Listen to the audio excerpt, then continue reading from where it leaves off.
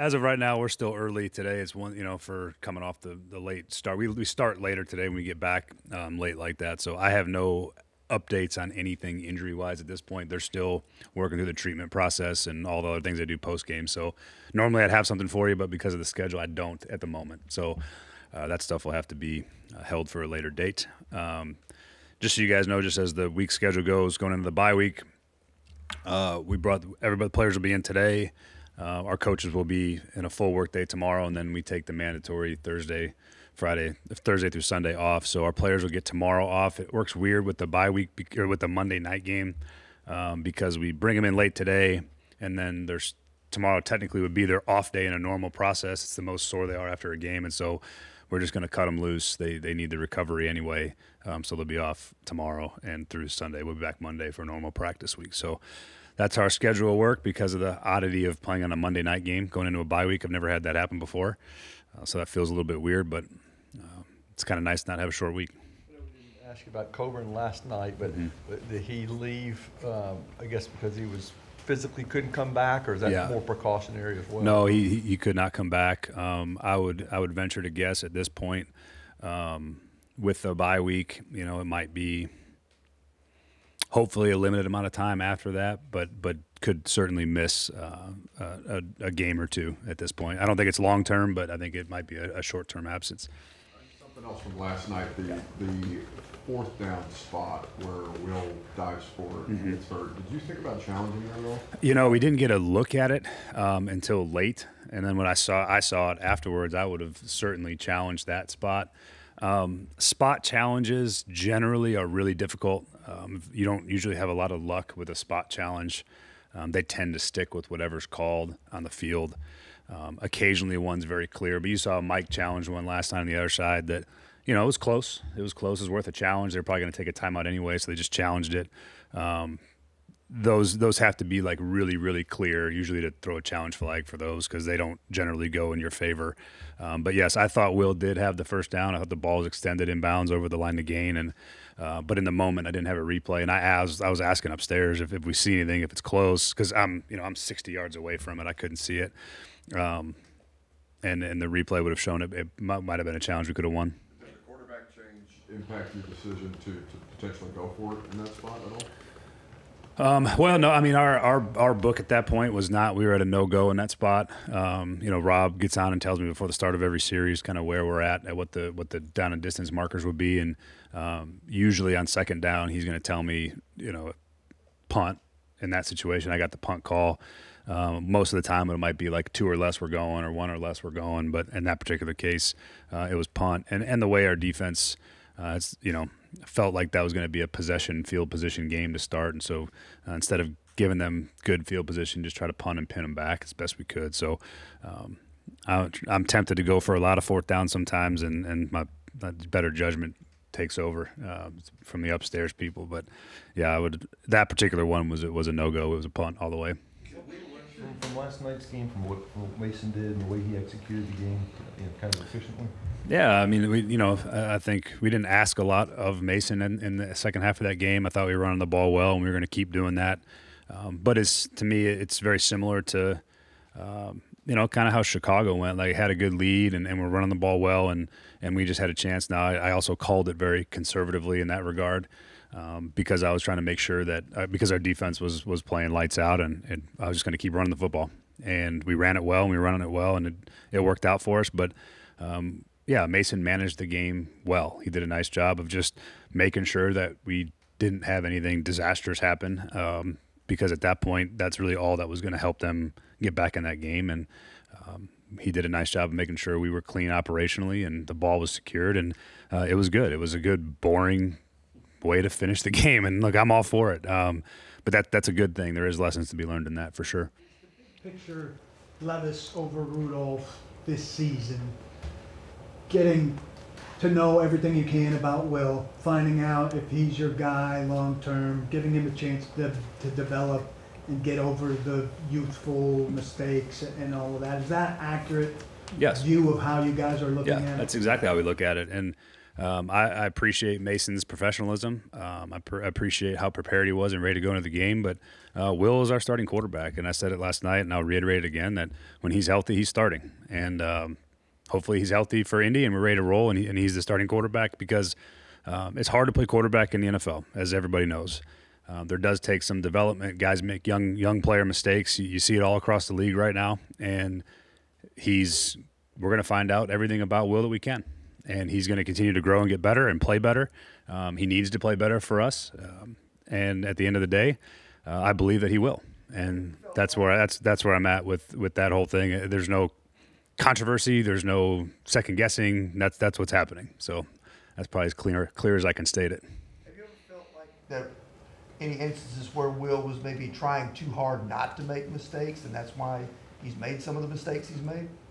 I don't think that's the case.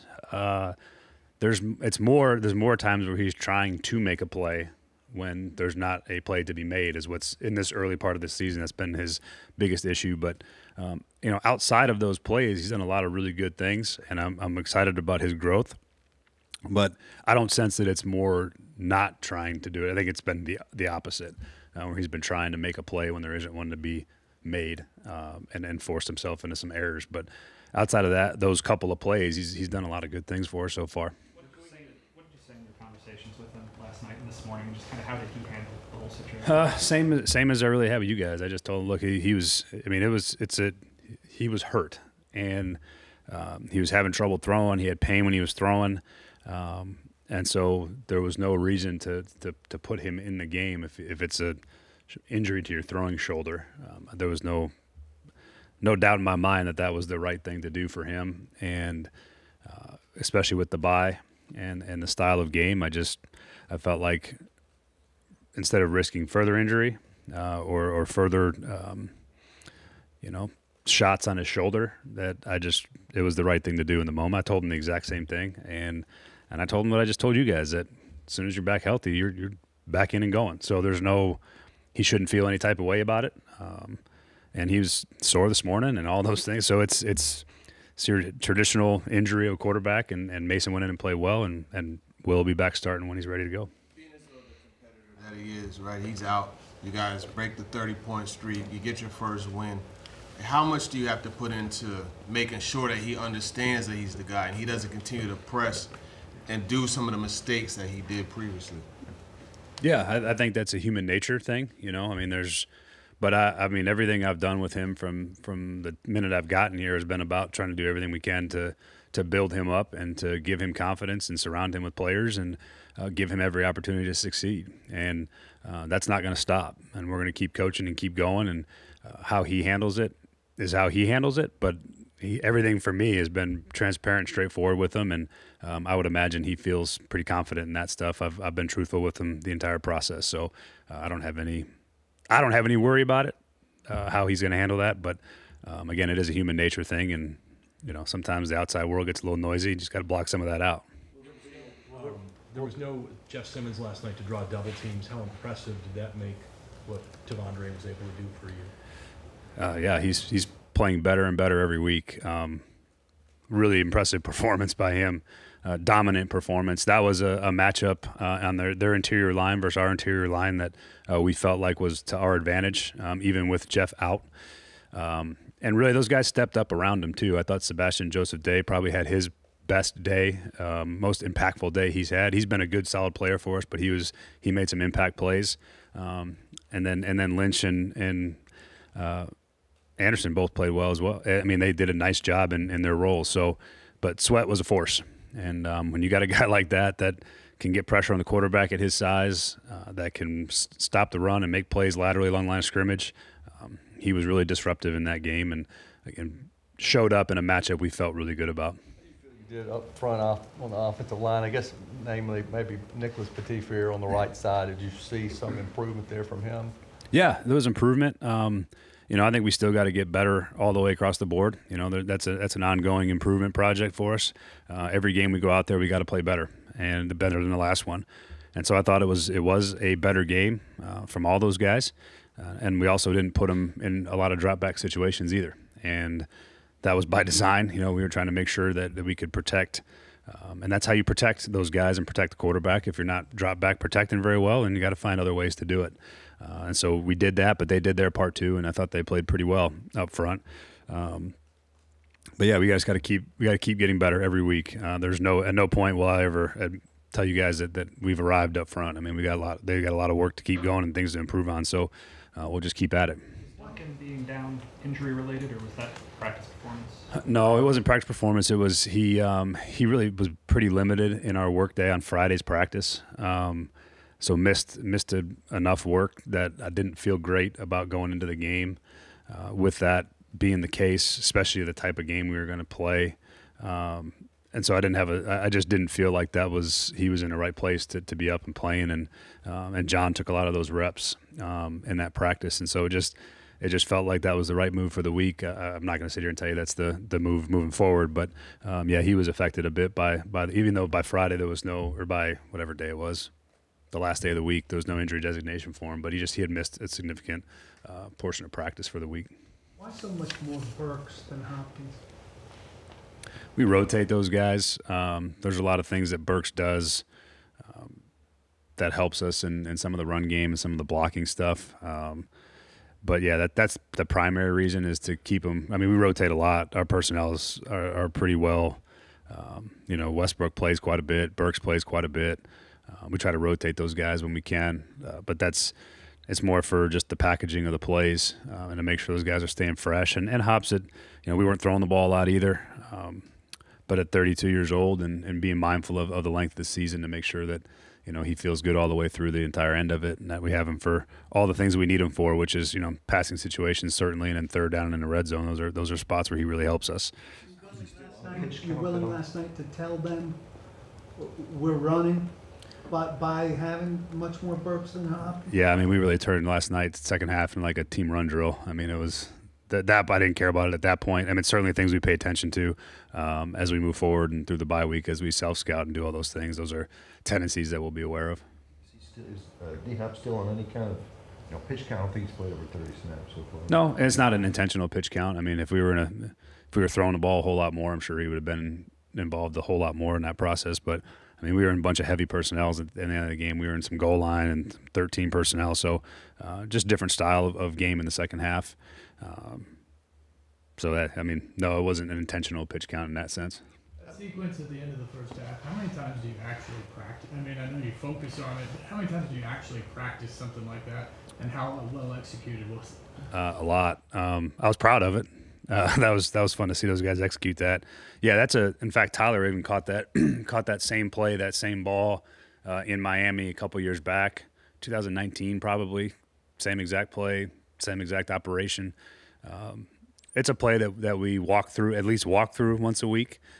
We talk about the operation quite a bit.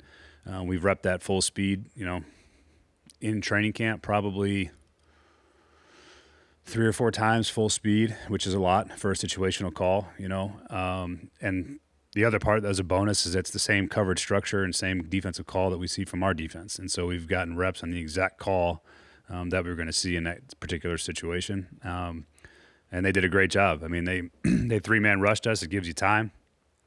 Tyler's running a 25-yard deep in route, and he gets behind both the robbers that are sitting in the middle of the field. They bite down. Mason delivers a nice ball, and we do a phenomenal job executing the clock. And in the huddle, we call it. They're all aware of the situation. It's 16 seconds. That's about as tight as I've ever seen it done. We did it once when I was in Detroit. We hit the same play against Minnesota at the end of the game to tie it with the same 16 seconds left, same throw, same catch, and a clock with 1 second left to kick a field goal. So it's a sort of a proven play in that spot, but great communication in a huddle of a down clock situation, and Tyler knows it well and catches it, executes it, and everybody gets set, and we clock it. It's a huge operation and a point swing. I mean, if you can operate in those margins, then give yourself a chance. Did last night's game plan running the ball like that, did that cater to what your offensive line is right now a little bit better? Certainly. I think we're a much better run blocking unit overall.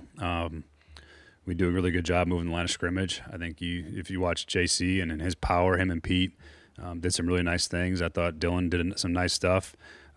Just pulling on the perimeter. Our receivers blocked well for us too, which was helpful. But yeah, that's more of our strength currently through 4 weeks than the pass protection part is. Now we're still going to have to be able to drop back and pass protect, and we'll help where we can. But yeah, we've done a nice job, I think, in the run game and moving the line of scrimmage and being productive. For Jarvis last night, how did you feel he performed, and what's the confidence level in him being a starter for you as long as Cheeto's not in there? High. I thought he showed well for himself. That was a really good game by Jarvis. Played scrappy, played confident, played physical. For a rookie to come in and do that against those players, I mean, Waddle and Tyreek are really good players, and that's a tough assignment to be out there on those guys. And I thought he answered the bell, and it was cool for him to go do it at home. You know, he's from down there, and there's a little bit extra motivation for that. A lot of people watching him from his hometown, but yeah, I was impressed with Jarvis. I thought he really rebounded from what was kind of a shaky off the bench performance against Green Bay, and really locked in and played well for us. And to have 4 corners that you can count on to come play, now that with Cheeto out and Jarvis being that 4th guy in there, to be able to come play at the level he did last night was really encouraging. What do you tell the guys as they get out of here for the rest of the week, just relative to this is something to build on and the season starts now kind of thing? Say that first part one more time. What do you tell the guys as they get out of here? Just is this being something relative to build on? Yeah, I think I feel the same as I did last night. There's confidence that comes with winning. It validates what you do and how you do it. It helps guys believe that what we're doing is the right things, and that's great. The other part of the message is we're still 1-3. We got a hole to climb out of, and we're going to play some good football teams coming up, and start off with a divisional game right off the bat out of the bye. That's an important one. And if you want any chance to make the playoffs, you want any chance to be a competitive team, you got to win your divisional games, as many of them as you can, and this is a really important one after the bye. So our guys know that it's one win. Just like we've had 3 losses, it's just one win.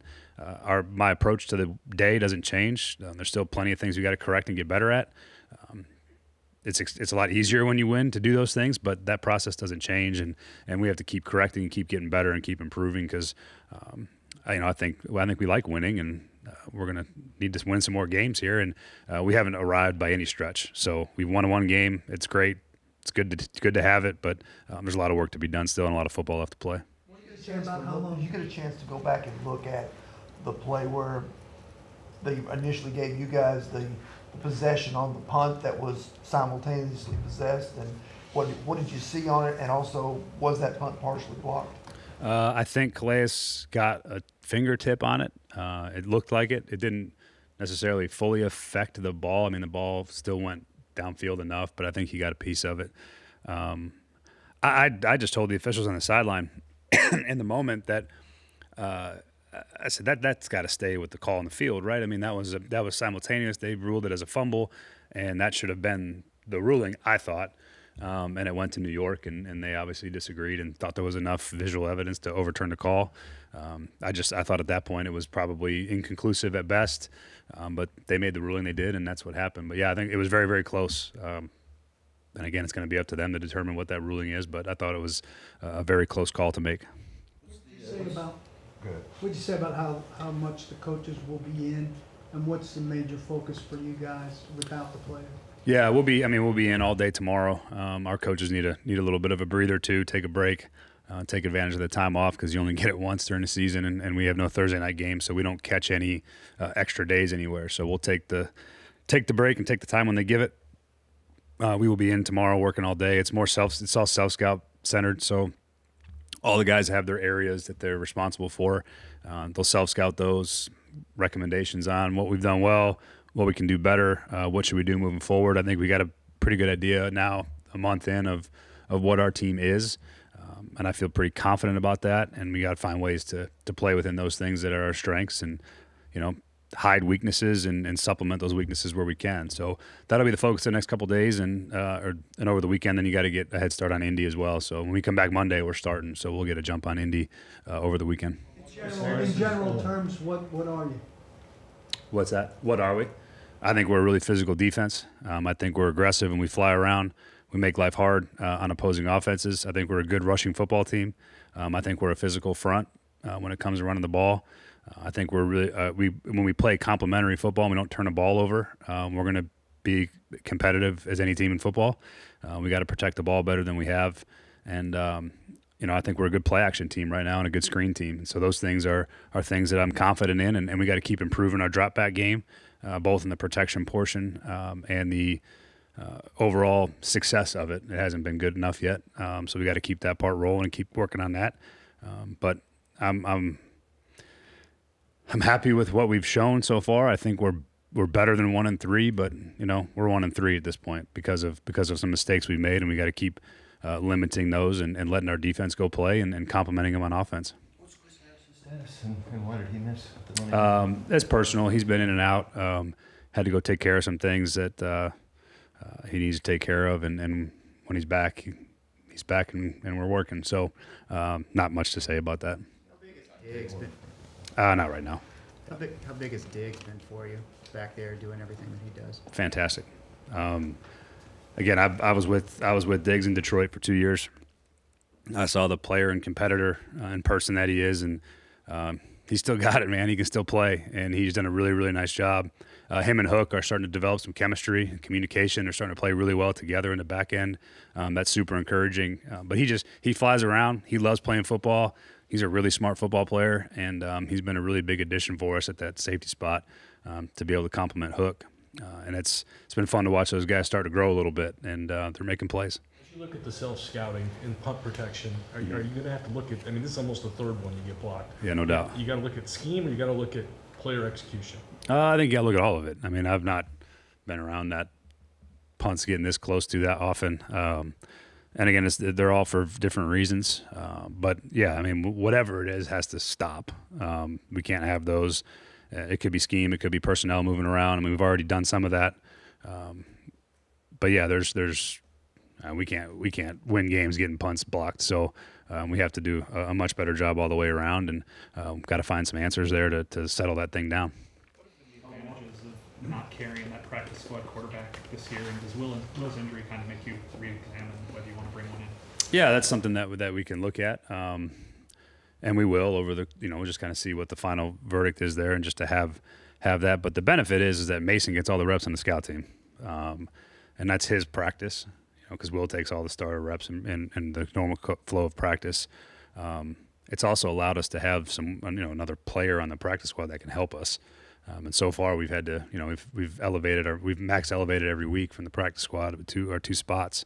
So that's allowed us to kind of collect another player or two that we think could help us in those particular areas. But we've brought quarterbacks in to work out, and I'm just not in the I've never believed just to have one for having one's sake. If you feel like you got one that you're developing and you think can help you and play a role, then that's good. But if you're just doing it because you just need to have a third quarterback, doesn't really make sense to me personally. It's maybe not everybody's viewpoint, but that's sort of how I feel about it. If the guy's worth the time and the effort and energy to have around and develop, then great. And if we don't find one like that, then let's not sign one.